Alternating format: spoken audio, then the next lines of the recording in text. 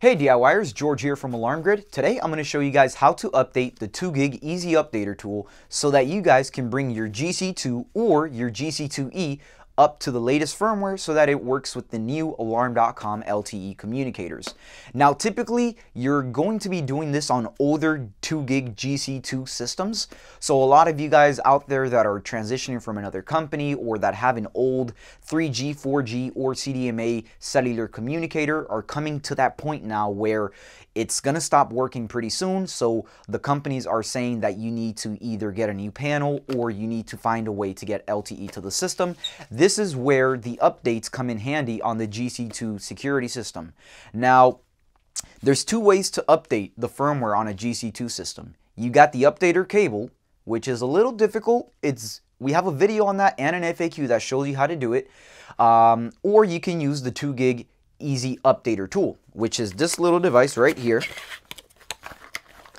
You simply buy this online, you plug it into the security system while it's powered down, you power it on, you hit the start button, and then boom, your system will start the firmware update and it should end up on the latest update.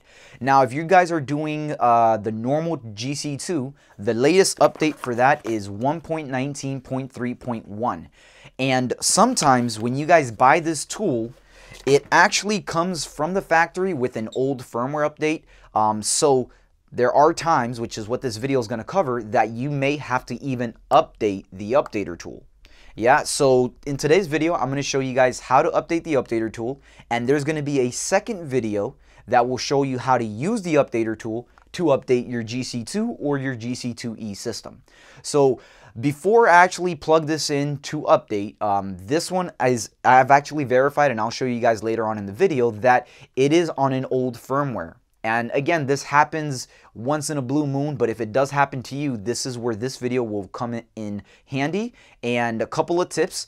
One, if you guys are going to update the tool, you do need a Windows computer. The software to update this needs to be run from Windows. So if you guys have a Mac, you are going to need some kind of virtual desktop or remote desktop to access a Windows PC so that you can run this on the Windows computer. Today, I'm actually going to be running it on a Mac using a remote desktop. So I'll be showing you guys from a Mac, but from a Windows, how to update the tool. And let's go ahead and get over to the computer now. Alright DIYers, so now that I'm at the computer, I'm going to have my updater tool here. As you see, there's no power to it. If you look at the little side port here, there is going to be a little USB port that you're going to be able to connect to it. These are the cables that typically come with Android phones or tablets. You need the ones that you can connect your phone from the computer. Or yes, you need the cable that you can run from your computer to your Android phone or tablet that not only does power, but that also transmits data. So if you guys have a USB/USB FTDI compatible cable, you're going to want to use one of those cables. If you guys only have the ones that are used for power, the update will not work. So you need to make sure you guys have one of these cables here. You're going to plug one end into here eventually, not right now. And what you can go ahead and start doing now is if you do have one of these, plug it into the back of your computer. So I have that end plugged into the back of my computer for right now. I'm not doing anything with it at the moment. I'm just going to leave it here. And I'm going to show you guys now the on-screen instructions on how to get this updater tool updated.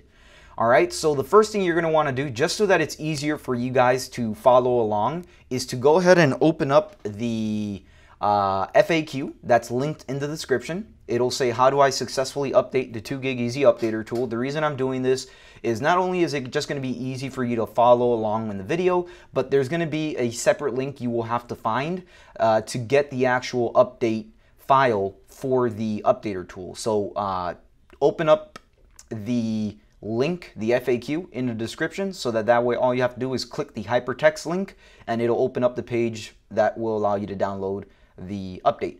So once you're here, basically the FAQ is just going over unpacking the device. Make sure you don't lose this 4-pin cable adapter right here. This will be what's needed to update any TS1 touchscreen keypads you may have that work with your GC2 system. If you guys lose that piece and do the update on your GC2, your TS1 keypads may stop working. They also need the firmware update. All right, so we're just gonna go ahead and skip past the unpacking. Here is where you're going to click the second link, download the new firmware.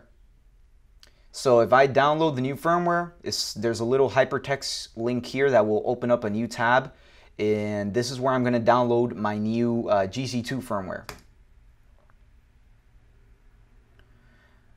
Now on this page, you are going to see two download firmware buttons. The one that we want to download is the one for the updater tool. So that'll be this one right here. Download current firmware update, updater tool.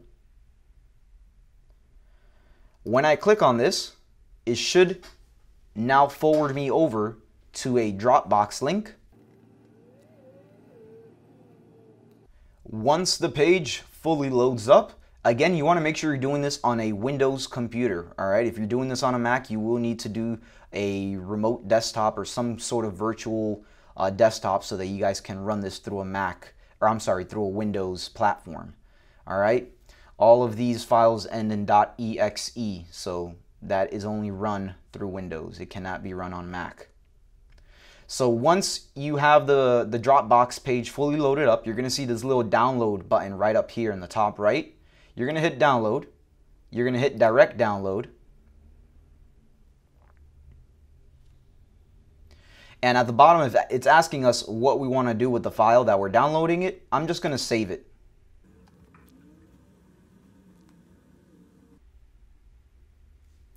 All right, after it's done downloading from Dropbox and it's saved into your folders, what I'm going to do, since it's actually a zip file, right there it says .zip, we're going to need to extract or unzip it. So we're going to hit open folder. This will take me to my downloads. And as you see here, we have, if you guys just want to check, the file we downloaded is this updv _ tool firmware, that whole name right there, that whole file name. You'll find it right here. Right? We just downloaded it today, 6/25, 2021 at 3:37 p.m. So from here, it has a little zip icon. So we need to extract or unzip it. So we're going to right click, extract all. It's going to ask, select the destination. Normally it just puts it in the same downloads folder and it creates a new one, but just an unzipped folder. In the downloads. So I'm just going to leave it there just so it's easier to see. I'm going to hit extract. Almost completed. All right, so it actually opened it up for me right away. I'm just going to click out of this so you guys can see. So I have the zipped one right here, and then I have the unzipped one right here. See how it doesn't have that little zip icon? So now that we have this, I'm just going to click on it to open it up. Now there's a couple of things. When you guys go to plug this in, really quickly I want to show you. If you guys don't have the drivers on your computer, I actually downloaded the drivers beforehand, so you're not going to see the error on mine. But if you guys get this error, if you scroll down here, this is just showing you all the steps that we did, which all we did was download, put it into our downloads folder, we extracted it. But now, here's where the interesting part is going to come into play. Now, let's say you guys do have your USB cable, and you know for sure this is the one that you use for your smartphones and tablets, and it not only transmits power, but it transmits data as well. You know for sure that this is the cable. When you guys plug it in, and if you guys get this issue right here, no COM ports found with the FTDI support, it could be that you guys don't have the correct drivers downloaded. So what I recommend you guys do, if this is the first time you guys are doing this and you guys haven't done these steps before, run this little file right here, cdm2128 setup.exe. I'm just going to right click on it. I'm going to run as administrator. This will get me the drivers that I need so that this cable right here can actually communicate to this device, to the 2 gig easy updater tool. So if you guys are following along, just run that as an administrator. It'll pull up this little wizard right here. I'm just going to hit extract. It's going to start extracting them. Like I said, I ran these before the video because I was doing it as well to make sure everything functioned correctly. It's going to take me to this wizard here, the device driver installation wizard. I'm just going to hit next. If you want to scroll through the license agreement, you're more than welcome to do that. I'm going to hit accept the agreement and just going to move on to the next. So now my driver packages are ready to use. I'm just going to hit finish. So now I shouldn't have any issues with my updater tool and the device finding it. So what I'm going to do, as soon as I plug this in, it will give power. Remember, this cable gives power and transmits data. So this will give power to the updater tool, and the updater tool will start showing me sequence of numbers. Those are the firmware updates that this one has. And you will see, like I told you earlier in the video, this one has an old firmware update on it. So let's go ahead and plug it in for right now.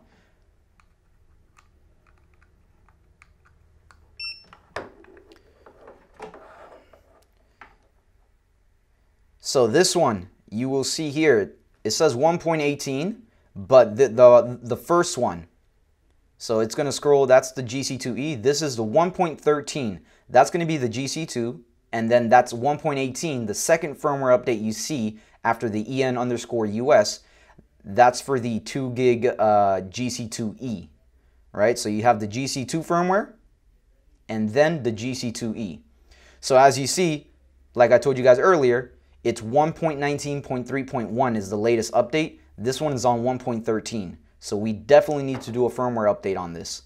I'm just going to unplug it real fast because since I'm doing this on a Mac, when I plugged it in, I got a pop-up if I want to connect this to my Mac or Windows, and that pop-up disappeared. So I'm going to plug it in one more time.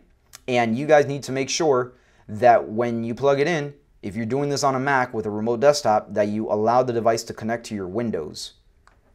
Plugged it in. Going to go over to my computer here. It's going to say choose where you would like to connect future devices. I'm just going to connect it to the Windows because that's what I need. Now that it's connected to my Windows and I've installed my drivers, I can now do this update, the Updv tool firmware version 1.22. And if you see here in the description, when I hover over it, it'll say 1.22 is the version for the GC2E. And then 1.19.3.1 is the version for the normal GC2. I'm going to right click on this. I'm going to run as administrator. And then hopefully, since I have the drivers installed, you should get this pop-up. It'll say 2 gig technologies, firmware update is needed. And it'll start doing the firmware update on the tool. And you just need to wait a couple of minutes, let it do its magic. And when it's done, it should say completed, and the tool will show you done as well. So like I said, it'll take a couple of minutes, so let it go ahead and do its update.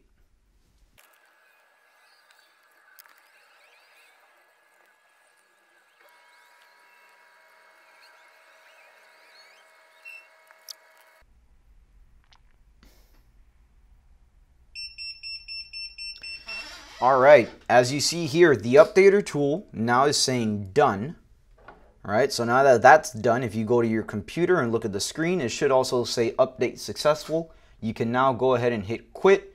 You can exit out of everything if you like, and you can go ahead and grab your tool, grab the USB cable, unplug it, it will power down.